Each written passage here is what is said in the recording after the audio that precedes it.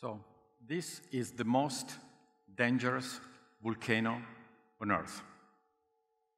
It's in the southern part of Indonesia, in a small island called Tambora, not too far away from Australia. And this is the reason why this is the most dangerous place on Earth. And on the 8th of April, 1815, let me repeat, 8th of April, 1815, this is what has happened. The biggest volcano eruption ever recorded, and multiple times more powerful than the one of Pompeii. The flames, the smokes, the debris went 20 kilometers high. 60,000 people died. It was a colossal proportion. In fact, this has also effect in the climate. And the summer of 1816 became famous because it's called the year without the summer. It was really atrociously cold. In this very summer, a group of English-British writers and philosophers called the Romantics decided to spend their life, or their summer, in Geneva.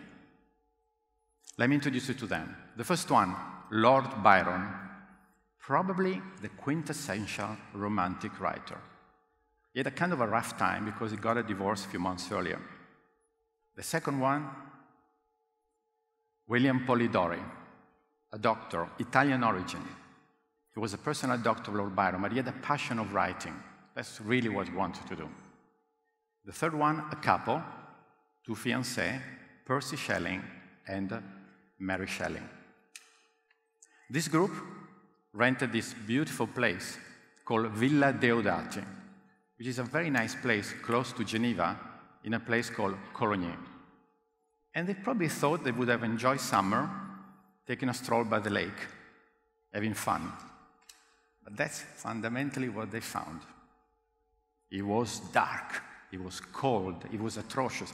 They even got some snow, and the snow was brown, gray, because of the ashes of the volcano. So one night, they organized a dinner. They start drinking French wine, actually better, Italian wine, and they made a bet. And the bet is, who would have been able to write a horror story, a scary story? Now, Lord Byron was a bit distracted because he got a divorce a few months earlier and he was kind of confused. William Polidori was very enthusiastic and he wrote a story, a racconto, called The Vampire. That was then used years later by Bram Stoker to write Dracula.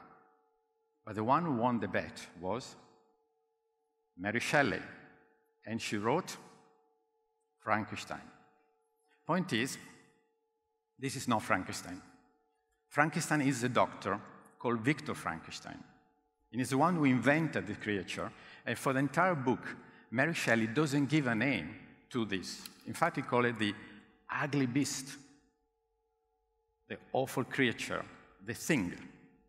In a way, it's kind of strange that you write a book and you don't give a name to the main character of your book. Why she's been doing this? She's been doing this because she was concerned about this. She wrote this book at the peak of the first industrial revolution.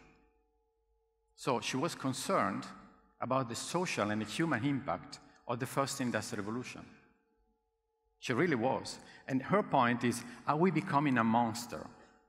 Are we becoming an ugly creature? Are we losing our identity? Are we losing our identity? And that's the reason why she's not given a name to Frankenstein, or to the monster. So the first revolution occurred, the one about, they started in England 20 years before Frankenstein was written. The second happened, the one of electricity. Then the third one, the one of computers and data. And right now, we are at the beginning of the fourth industrial revolution, about artificial intelligence, machine learning, algorithm, robotics. And the difference between the first three and this one is not only the speed, it's not only about the mass production, the cost, it's about this changing us. It's changing me and you. It's changing the way we relate to each other. Therefore, we need to pause for a second and consider if the frame that we use to understand complexity is the right one. So, I want to play a little game with you. Can you please close your eyes and imagine the map of the world? Close your eyes, all of you. Imagine the map of the world. Now, open your eyes. Is this what you've seen? No? Anybody from Australia? Yes, okay. Did you see that map? Yeah. No, sorry, I went to see too many Bruce Springsteen concerts in my life, so, my wife, she's desperate about this, but here is another way of looking at the world. So we really have to consider if the way we look at the world is the only one that matters, is the only one that counts, or can we see the world in another way? So, this guy, Frankenstein is asking us a few questions. The first one, what are we learning? What are we learning? The best way to explain it, I'm going to give you a little story. This is called sakazuki. It's a Japanese word that explains this object.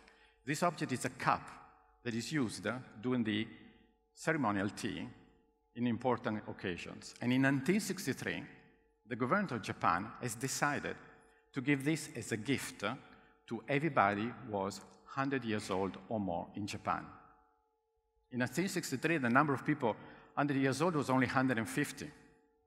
And last year, they realized there are more than 30,000 people, age 100 and more, in Japan. So they probably will stop giving this for free because it's too expensive. Now, what does it mean? That when Frankenstein was written in 1816, life expectancy was on the late 30s, or early 30s. Since then, it progressed by 2.5 years per decade. Right now, it's on the late 70s, with Italy and Japan and Greece on the top of the league. Now, by 2060, it's going to be more than 100. It's going to be more than 100. So can you really think of a life where we go to university, we stop studying around 24, 26, and then we're going to die 100, and we have 60 or 70 years in front of us? Can we think of a life where we will continue learning for our life? And in order to explain this, I want to introduce you to one of my heroes. Most of my heroes are women. Her name is Inge Rabenport. This picture was taken in 1937. She's about to graduate to become a doctor. One of the most happy days of her life, but she received a letter saying, "We do not want you here. Get out." Why? She was Jewish, and they didn't want her. So luckily, she decided to emigrate. She goes to the United States. She had a very successful career, and in her 50s, she returned back to Germany. She opened a clinic, and she became a very famous pediatrician. And sure enough, she retires when she's about 80.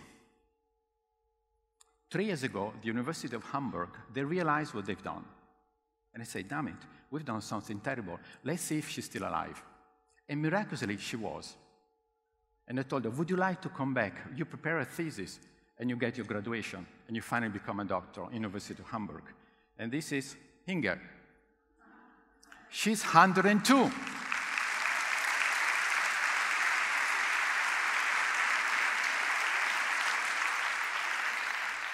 And God bless her, she's still alive, 105.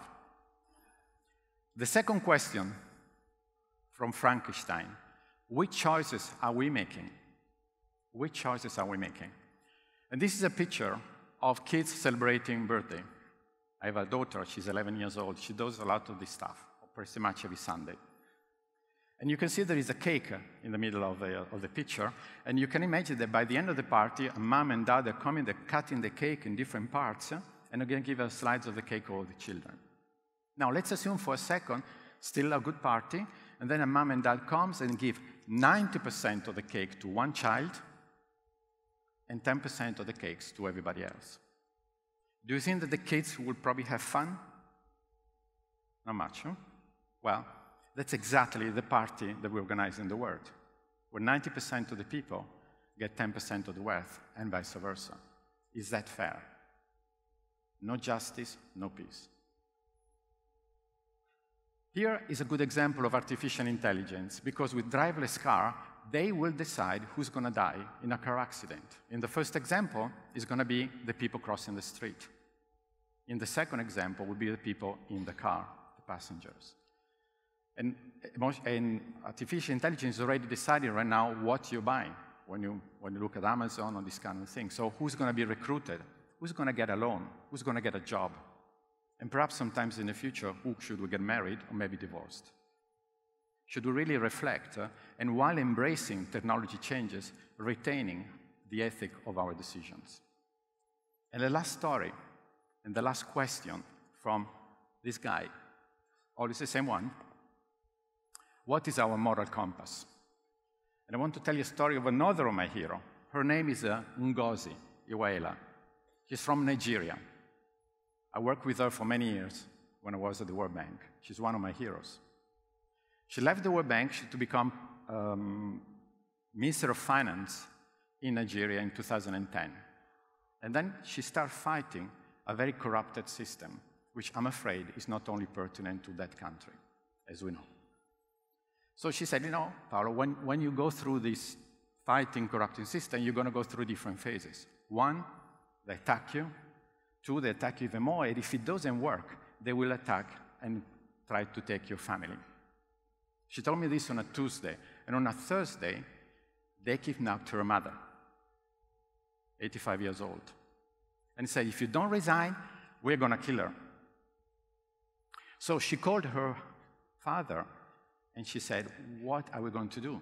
This is the most difficult decision of my life. And her father said, what is our moral compass? What do we stand for? What do we stand for? So from this story, I've learned two things. First of all, had I done this with my mother, she would have killed me. Okay? So don't do this with Mama Gallo. Second, there are moments in life where it doesn't matter what you studied. You cannot download a formula or a video. You just stand alone with your values, with your ethics. So, to end this year, I've gone since Mary Shelley wrote Frankenstein. And I still believe that the questions from this guy are still very relevant. Have we learned something? What choices are we making? What are our moral compass? What do we stand for? And allow me to add another question close to my heart. Can you imagine what we'll be able to do if we were not afraid? Now, I want to close with a confession. We're close to the Vatican, so it's pertinent, okay? I don't have the answer for you. I won't give you the answer, because I'm absolutely convinced that if you look into your heart, you will find it there. Thank you.